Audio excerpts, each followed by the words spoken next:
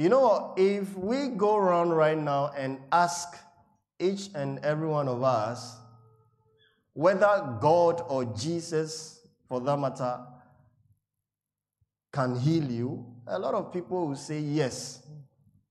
Isn't it? But if we go closer, or let's say there's an issue with you and we say, do you believe that Jesus will heal you? The person or some people may respond a bit without conviction. Their response will not be that convinced because the belief and the foundation that Jesus heals is not properly grounded. Are we together? Yes. And many people know Jesus Christ as their personal Lord and Savior, but few Christians have come to believe and accept Jesus Christ as their healer. Are we together here? And the devil has taken advantage of this ignorance to deceive a lot of people and also to take away their health.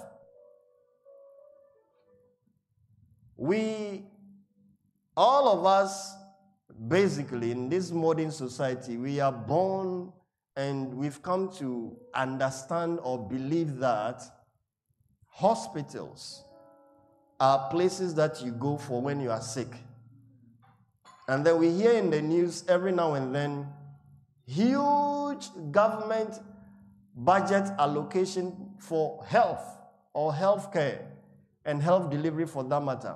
So we've been wired by modern situations and modern development to think that sickness and diseases are a natural part of our lives. And that when you are sick, the place you run to is the hospital. We thank God for medical advancement. We thank God for hospitals. But the truth is that Jesus Christ is your healer. Yes. Hallelujah. And in redemption, He has made provisions for your health and your healing. There are two things: provisions for your health and your healing. When you become born again, please understand this. God is not only interested in your soul and your spirit, He's also interested in the wellness of your body. That is why in 3 John 2, the Bible says, "Beloved, I wish above all things that thou mayest prosper and have good health, even as your soul what? Prospers." So your health and your wellness is of importance to God. And what most of us don't know is that God is interested in your healing. In other words, healing is the will of God. So that's why in the Old Testament the Bible says, "I am the Lord that healeth thee." I am the Lord that heals you. This morning, if you are sick in any part of your body, the power of God is present here. The Bible says in Luke chapter number 5 verse 17 that as Jesus Christ was teaching, the power of God was present to heal. The same power is present here. Wherever you are not feeling well, just put your hands there. As the teaching is going forth, it's a healing service. We can't preach healing without the healer working. It's somebody here. Please be very sensitive. Be very, very sensitive. So I'm speaking to you on healing in redemption. Healing in redemption. And our anchor scripture this morning is taken from Matthew chapter number 8, verse 16 through to 17. Matthew chapter number 8, verse 16 through to 17. And KJV, please, unless I speak of KJS. let's take our reading. When evening had come, they brought to him many who were demon-possessed. If the Bible you are holding is yours, or the iPad or the phone you have your Bible on, highlight the word they brought. They brought to him many who were demon-possessed. And he cast out the spirits with a word and healed all who were sick. Underline, heal all who were sick. That it might be fulfilled which was spoken by Isaiah the prophet, saying, He himself took our infirmities and bore our sicknesses. May the power of God rest upon his holy reading this morning. Hallelujah. In this scripture, Matthew is giving us a picture of the healing ministry of Jesus Christ. And now the first part of the scripture in verse 16 describes how Jesus went about healing and deliverance. And the Bible says he healed all the people that were brought to him who were sick. And then the second part, which is the verse 17, it's a fulfillment of a prophecy that has been given by prophet Isaiah in Isaiah chapter 53, verse 5. Isaiah chapter 53, verse 5. So if you look at this scripture, they quoted what Isaiah said. And Isaiah said, but he was wounded for our transgressions. He was what? Wounded for our transgression. He was prophesying about Jesus Christ, that he paid the price for our health and our what? Healing. There's something we need to understand here. He was wounded for transgression is breaking the law. So anytime you disobey the law, it's a transgression. Are we together here? And he said he was bruised for our iniquities. So he was hurt. He was whipped for all our sins. Iniquity is sin. Are we here? The chastisement for our peace was upon him. Chastisement is the needed punishment. The price that has to be paid for our peace.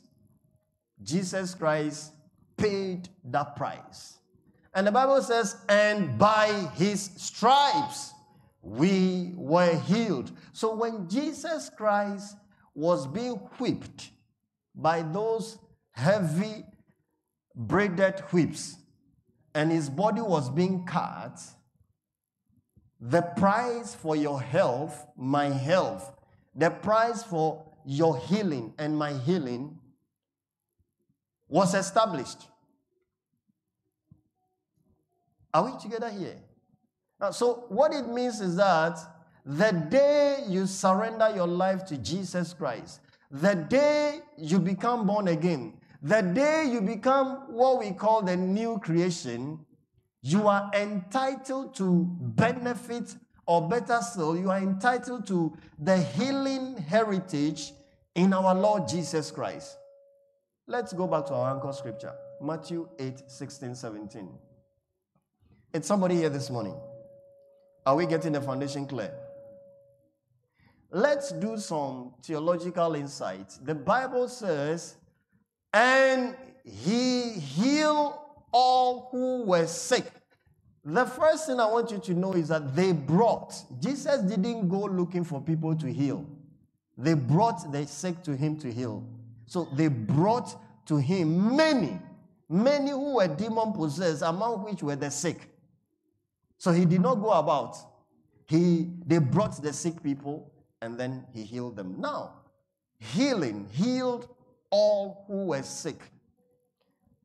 This is a New Testament. The Greek word for healed translates as therapeu, which is the root word for what we know in English as therapy or therapeutic, right? Now, when they say somebody, you are going for therapy or therapeutic treatment, is a natural process of healing. We have some doctors here, right? Am I right? Natural process of what? Healing. So, when the Bible says Jesus healed them, he made them what? Whole. Are we together? He healed them of all sicknesses. Now, there's a difference between cure and healing. A cure works only on the symptoms of a sickness or disease. But healing virtually wipe away everything concerning the sickness. So when you are healed, you are made whole. He touched me. Oh, he's touched me. And oh, what a joy that floods my soul.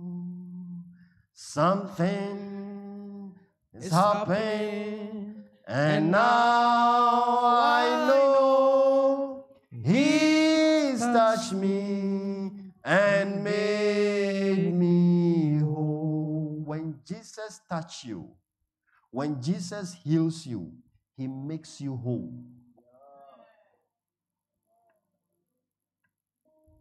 Are we together here? No traces of symptoms of that sickness will be found in you again. So healing is to make you whole. Are we together here? But we need to understand our healing rights and our health in redemption. And the first thing you need to understand is that Jesus Christ paid the price for your health and your healing. The Bible says, himself took our infirmities and bore our what? Sicknesses. Himself took. In other words, he took away, he carried away every bodily weakness or any form of weakness in your body. Any form of sickness, Jesus Christ carried it away at Calvary. And then it says, he bore our sicknesses. So every known disease or sickness in this world, Jesus Christ took it upon himself when he was being crucified. Do you know what that means?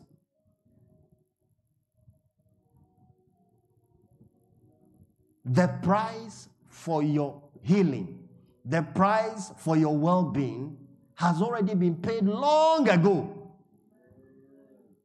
Now, we don't pay for an item twice, do we do? Except out of ignorance. Can you go and buy a watch, for instance, in a shop after you have paid, and then you go back another day and say, whomever it is, the salesperson says, I'm paying for the thing again. No. Are we together? So it means that in redemption, healing and your well-being has been established. But if you don't know this, there is no way you can appropriate it. Amen. In redemption, remember week 1, we learned about the fact that we have been redeemed. And that redeemed means you have been bought out of the slave market. Galatians chapter number 3, verse 13 through to 14. The Bible says, Galatians 3, 13 to 14. Christ has redeemed us from the curse of the law, having become a curse for us, for it is written, cursed is everyone who hangs on a tree, that the blessing of Abraham might come upon the Gentiles in Christ Jesus, that we might receive the promise of the Spirit through faith. It says what? That the blessing of Abraham might come upon the Gentiles. The blessings of Abraham. Part of the blessings of Abraham is your well-being and healing. So the day you accept Jesus Christ as your personal Lord and Savior, you are spiritually connected to these blessings that has been released to Abraham. And healing and your well-being is part of that blessing. This morning, somebody's mind and understanding is being open to the healing heritage in our Lord Jesus Christ. Hallelujah. Now, remember, when you become born again, you are a child of God, right? You belong to the heritage of our Lord Jesus Christ. So the Bible says in John chapter number 1 verse 12 that as many as believe in him, to them he gave power to become the sons of what? So when you believe in our Lord Jesus Christ, when you accept Jesus Christ, our Lord and Savior, you are now a child of God. Romans 8:6. The Spirit also bear witness with our spirit that we are children of God. So you and I, who are born in redemption, or when we become born again, we are what? Children of God. Is somebody here? Now, there is no sickness in the heritage of children of God. When God created Adam and Eve, there was no incidence of what? Sickness or diseases in the Garden of Eden. So he didn't make what? Provision for healing then. Up until sin enters into their life. Are we here? So if you are a child of God and you belong to the DNA of Jesus Christ, what you need to understand this morning is that you are not supposed to be sick. It means sickness or disease is illegal in your life. Now, the Bible says, he that is born of the flesh is flesh, and he that is born of the spirit is spirit. John 3:6, right? Now, we learn that we are spirit beings, isn't it? Have you heard that a spirit is sick before? Is it not the same Bible that told us that ye are gods? In other words, we carry the divine nature of God and we are in the line of God himself. Have you heard about Jesus Christ? When you were reading about Jesus in the New Testament, did you read anywhere that he was sick and he was carried to Kolebu or 37 for treatment, for example? No. What it means is that as a child of God, sickness is not supposed to be your portion. Amen. Sickness and diseases, they are illegal in your life. They don't have a place. Hello. It's somebody catching something. So this morning, any sickness, whether terminal or temporary, in your life, I come in the name of Jesus and I curse that sickness in the mighty name of Jesus.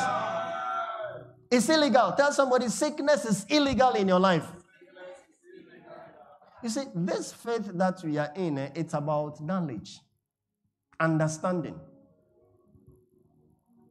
If you don't know this, you see sickness as what? Natural. It's part of life, isn't it? But the truth is that if you call yourself a child of God, sickness is not permitted in your life. Hallelujah. When you have been saved, listen carefully. You have been raised together with our Lord Jesus Christ.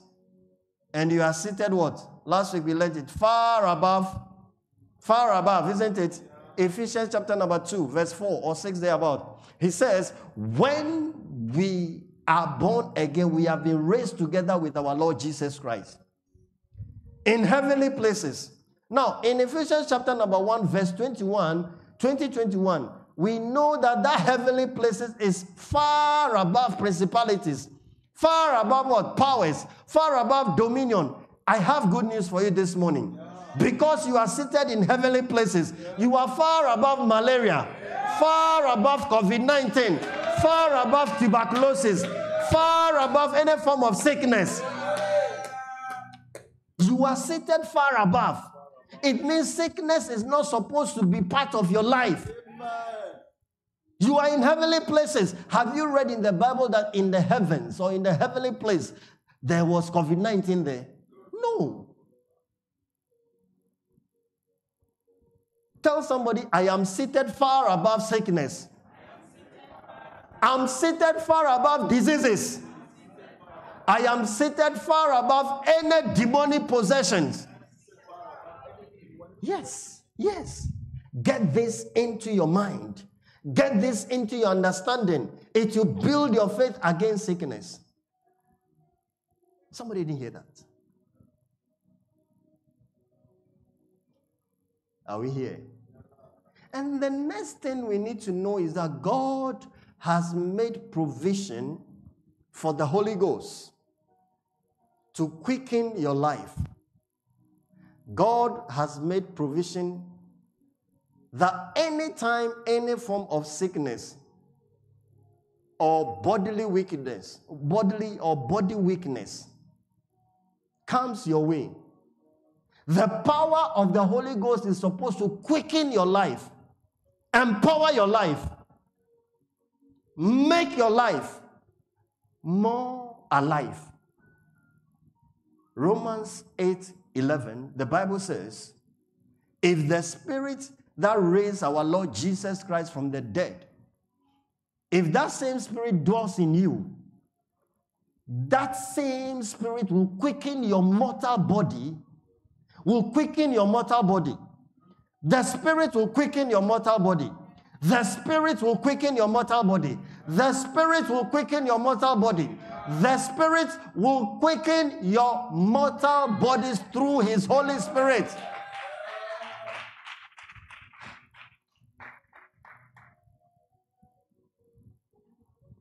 King James. To quicken means to bring life. It means to heal. It means to bring the Zoe life back to you. So this morning, if you are sick in any part of your body, by the power of the Word of God and by the Holy Ghost, I pronounce quickening power into your life in the name of Jesus. Hello. This is the word of faith. Hear this one. When you become born again, you have what we call the Zoe life of God. The divine kind of life. And that life is immune to sickness. Immune means it is resistance. It resists what? Sickness. When Jesus Christ said, John chapter 10 verse 10, the thief cometh not, but for to kill, to steal, and to destroy. But I have come that they may have life and have it more abundantly. I have come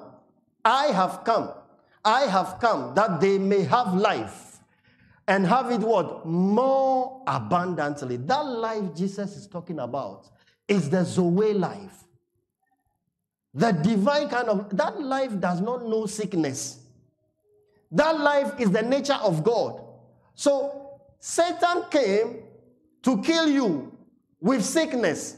Satan came to destroy you with diseases. Satan came to steal your health. But Jesus says, I have come as the Son of God to give you the Zoe kind of life. And that life does not know sickness. So in redemption, we have the Zoe kind of life. That is why you must tell sickness, you have no portion in my life. I carry the divine nature of God. The Zoe life. Because Jesus says, I am here to give you that life. This morning I have good news for you. If you have never believed that you carry the divine nature of God this morning, by this revelation of the Zoe kind of life, you are being empowered to dominate over sickness. But we need to know 3 things about sickness. It will help you a lot. Number 1, you see, a lot of people, out of ignorance, when they fall sick, some people say they are being punished by God. Tell somebody it's a lie. So the number 1 thing you need to know about sickness, sickness is an oppression from Satan, not from God. Sickness is an oppression from Satan. It is not from God.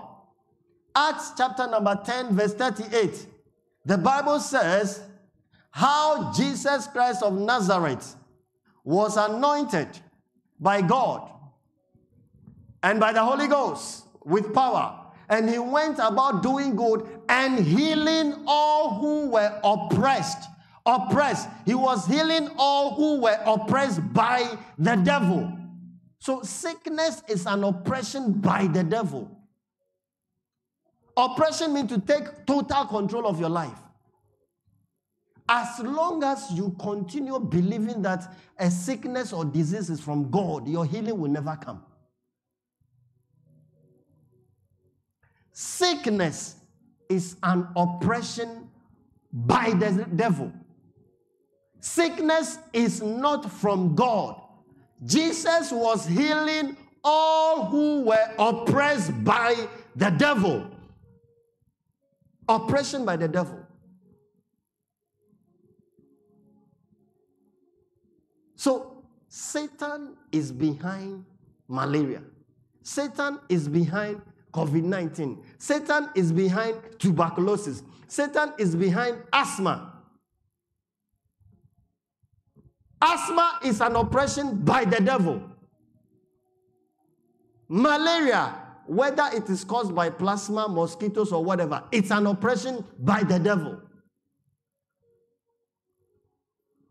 HIV, whether it is caused by a virus or whatever they call it, it is an oppression by the devil. That is why the names of sicknesses sound very, very, very, very horrendous. They have so-called medical names for sicknesses. When you hear it, you ask yourself, this one can only be a name of a demon. Number 2.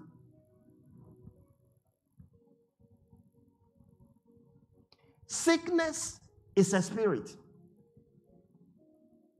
Is what? Tell somebody, sickness is a spirit. Luke chapter 13, verse 10 to 11. Sickness is a spirit. The Bible says Jesus was teaching in one of the synagogues, and they brought a woman who had a spirit of infirmity, 18 years, and was bent over and could in no way raise herself. The woman had a spirit of infirmity. When you check the Greek word for infirmity, it translates sickness, disease. Right? It means that the woman had a spirit of sickness. A spirit of what? Disease. So behind malaria is a spirit. Behind COVID-19 is a spirit. Behind tuberculosis is a spirit. Behind asthma is a spirit. Behind every tumor is a spirit. So sickness is a spirit. It means when you have any form of sickness in your life, a spirit has been implanted in you. So the Bible says, Jesus Christ was saying, he said, anything my Father has not planted must be what? Rooted out. It means that spirit of sickness that is in you has been planted by the devil.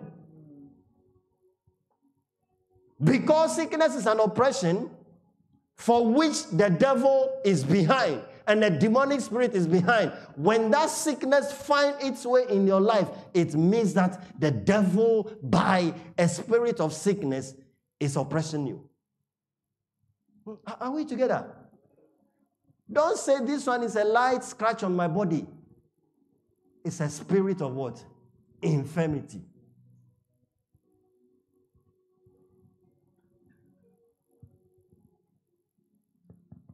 Number 3. Sickness is a curse. Is what? A curse. Under the Lord in the Old Testament, sicknesses and diseases, they are curses.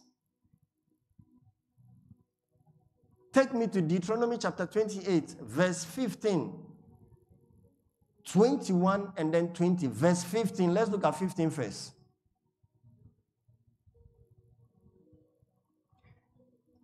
God was talking. He said, but it shall come to pass, if you do not obey the voice of the Lord, your God, to observe carefully all his commandments and his statutes, which I command you today, that all these curses will come upon you and overtake you. So from verse 15, the Bible starts to list the curses that will come upon the Israelites if they disobey God. Right? Now let's jump to 21, 22.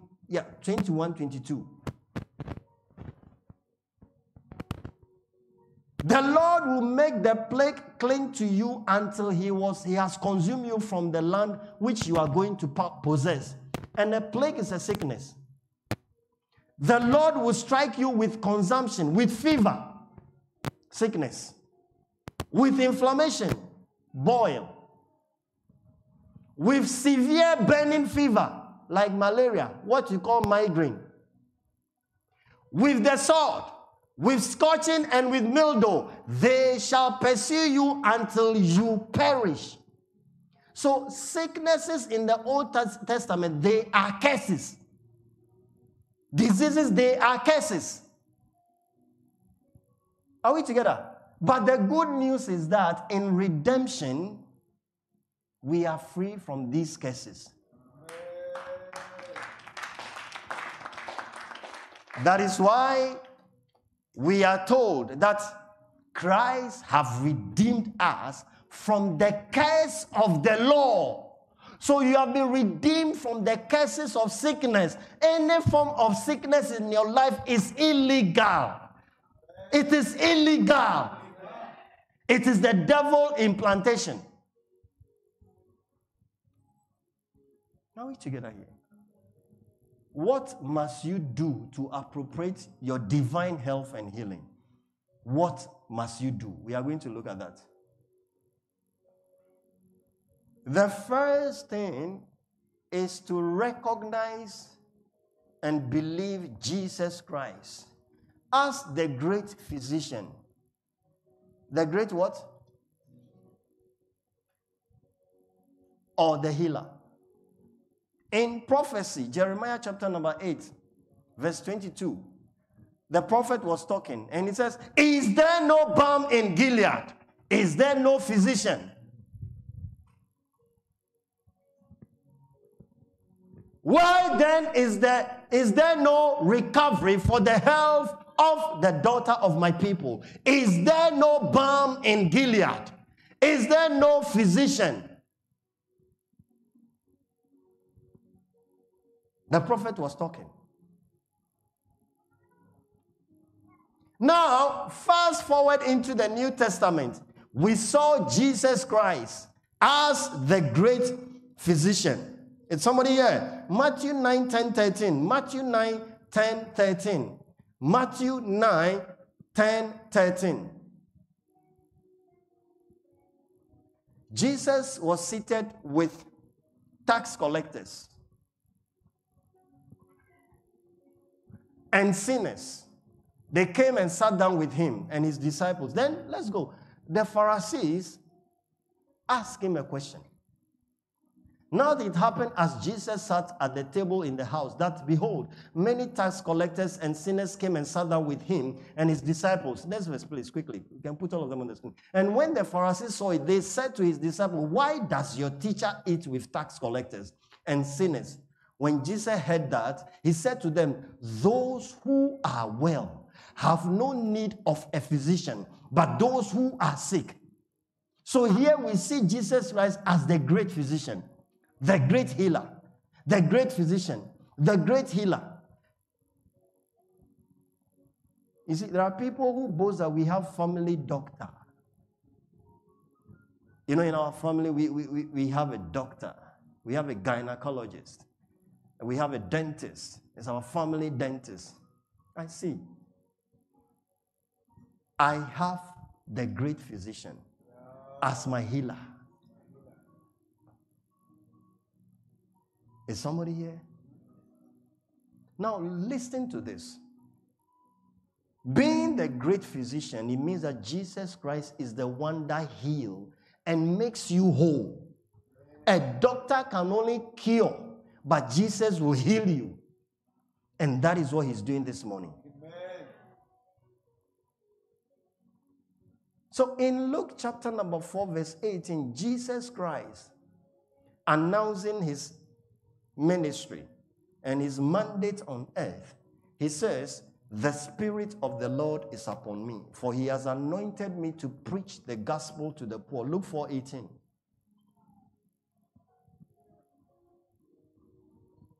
He has sent me to heal. He has sent me to heal. He has sent me to heal. So the great physician heals. The great physician is the master healer. The great physician is the most powerful healer on earth. The great physician, no sickness escapes him. That is why in our anchor scripture in Matthew chapter number 8, verse 16 to 17, they say what? All those who were brought to him, he healed all of them. None of them returned the same.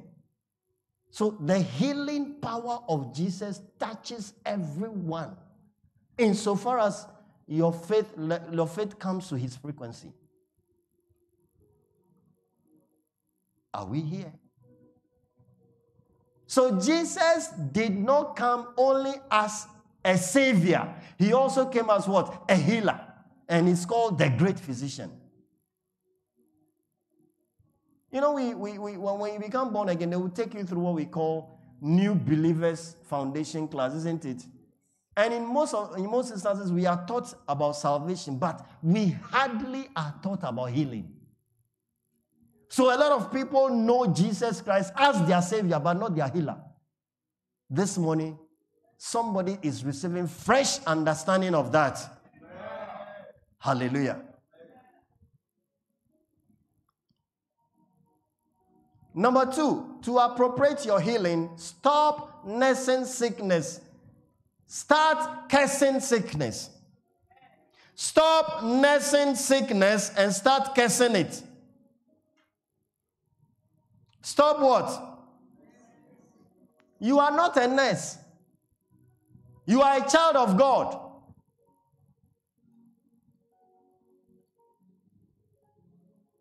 Genesis chapter number 12. The Bible says, God was talking, he says, I will bless the one who blesses you, and I'll curse the one who what? Curses you. Do you know what? Sickness is not from God. So it's bound to be what? Cursed. So when that boil comes on your skin next time, you say, I curse this boil in the name of Jesus. I curse this malaria in the name of Jesus. You must put up a fight. 1 Timothy chapter number 6 verse 12, the Bible says, fight the good fight of faith.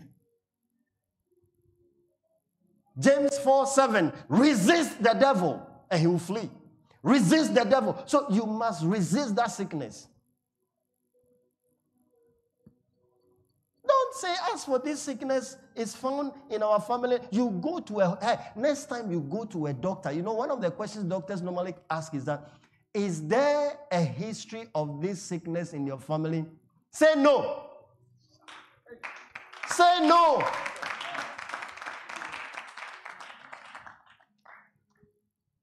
Death and life lies in the power of the tongue. So the very moment you accept it, it is implanted.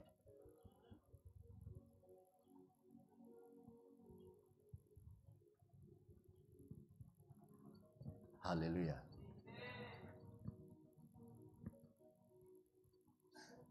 Resist that sickness. Resist it. And curse it. Remember that behind the sickness is what is a spirit, isn't it? Yes. So as you are cursing it, it's melting away. Amen.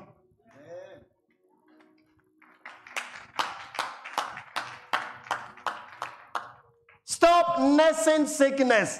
Start cursing. You are not a nurse.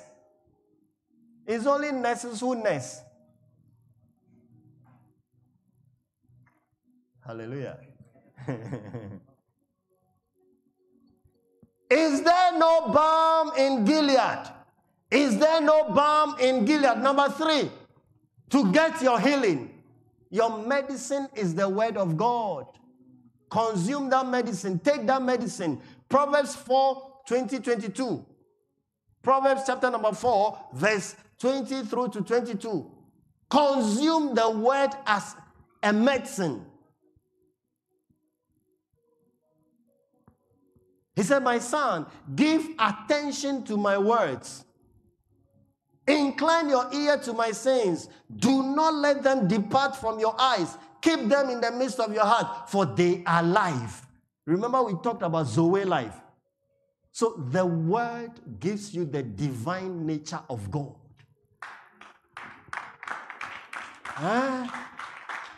You know, these days, when you go to hospital, they say, take what? Vitamins. Take vitamin X, vitamin Y, vitamin Z, whatever it is. The word is a vitamin.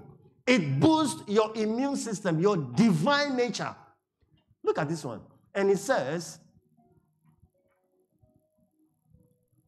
they are life to those who find them, and health to all your flesh. The word of God is medicinal. The word of God is medicinal. As you take it, so do you know what you have to do? You need to meditate on healing scriptures. I am the Lord that heals you. My Father said he will heal me. Therefore, I appropriate my healing now in the name of Jesus. God says, if the spirit that raised my Lord Jesus Christ from the dead, if that spirit dwells in me, that spirit is able to quicken my mortal body to life. Therefore, in the name of Jesus, Holy Ghost power, quicken my body. I cast this sickness in the name of Jesus. By the power of the word of God that says, the word is health unto me. This morning, I take my delivery and my healing by force in the name of Jesus. Hello. Psalm 103 verse 2. The Bible lists the benefits that are available to you as a born again. And one of them, God says, he says, my soul will bless the Lord at all times. For he is the one who healed me, verse 3, of all my diseases. Verse 3, please, quickly, verse 3. He heals me of all my diseases. Lord, you said you will heal me of my diseases. Therefore, this sickness is not permitted in my body. I take my delivery by force in the name of Jesus. Somebody here. So the word is medicinal. Do you know that the word of God can perform surgery on you? Oh, yes.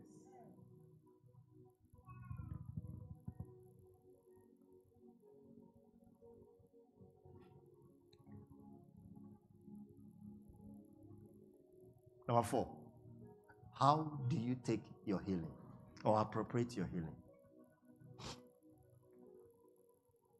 Take the communion as often as you can. Because in John chapter number 6, verse 56, he says, my flesh is what? Life. My flesh and drinks and my blood abides in he who eats my flesh and drinks my blood abides in me and I in him. So when you take the communion, you are fortifying yourself with the divine nature of God against sickness. You don't need to wait to be sick to take the communion. As you are taking it, the divine nature of God is being duplicated in your life.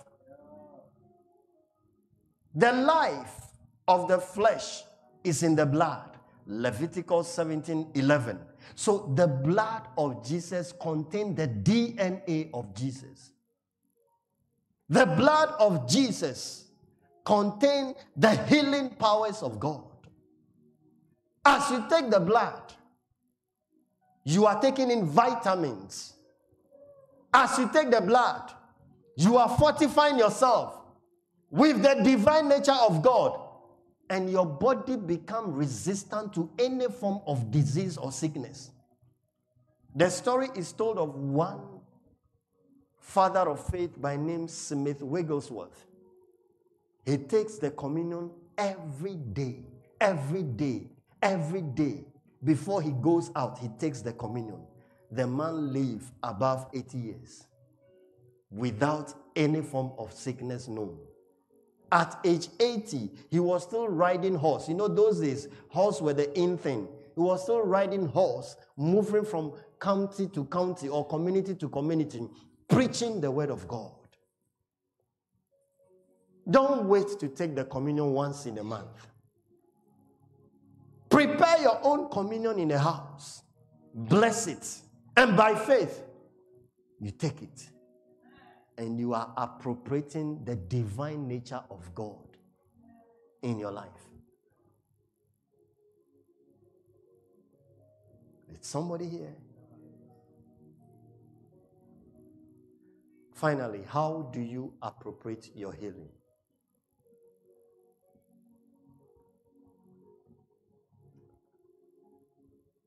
Apply the anointing oil. The anointing oil.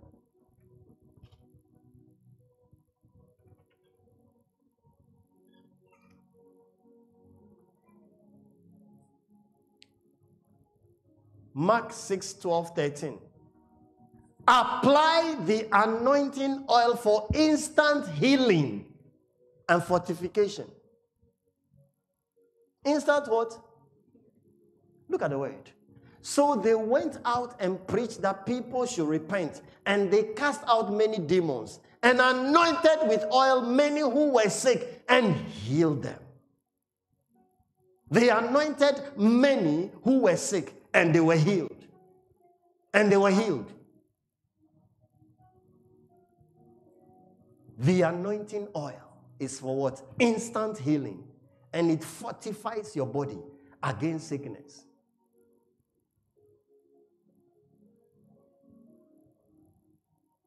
Hello. It's somebody here. So in redemption, we have our heritage of divine health and divine healing. Divine health in the sense that your body is immune to what? Sicknesses. Divine healing, that when you happen to be oppressed by sickness, Jesus will heal you. It's somebody here. So this morning, know that in redemption, as a born-again believer, as a new creation, my healing right is in our Lord Jesus Christ. The price, the Bible says, himself took our infirmities and bore our sicknesses. He took the price has been paid long ago. All you need to do is bring alive your faith. All you need to know is who this great physician is. All you need to know is how to appropriate your healing in our Lord Jesus. Shall we bow down our heads?